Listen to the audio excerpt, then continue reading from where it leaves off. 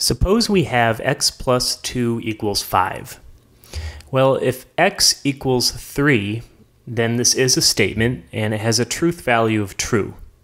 But if x equals 11, it's also a statement, but it has a truth value of false.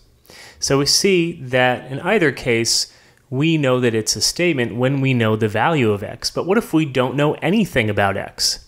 Well, in that case, we say that this sentence is not a statement. It's just a mathematical sentence. So sentences that contain one or more variables are called open sentences, while sentences that do not contain a variable are called closed sentences. So suppose we have "it is yellow."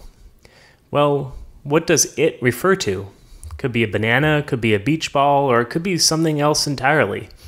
The variable here is "it."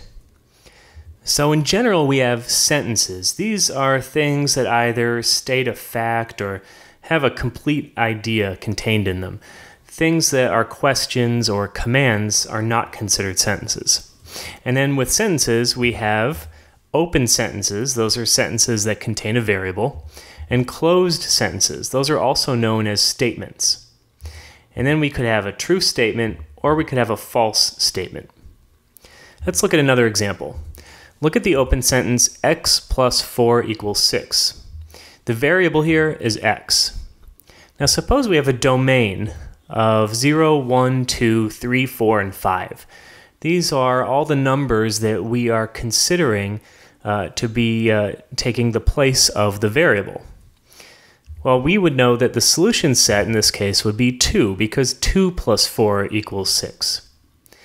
What if we have the open sentence x minus 2 equals 5? Again, the variable is x, but let's say the domain this time is 1, 2, and 3. Our solution set here, well, we would know that 7 minus 2 is 5, but 7 is not in the domain, so the solution set is empty, and we can write the empty set as a circle with a line through it.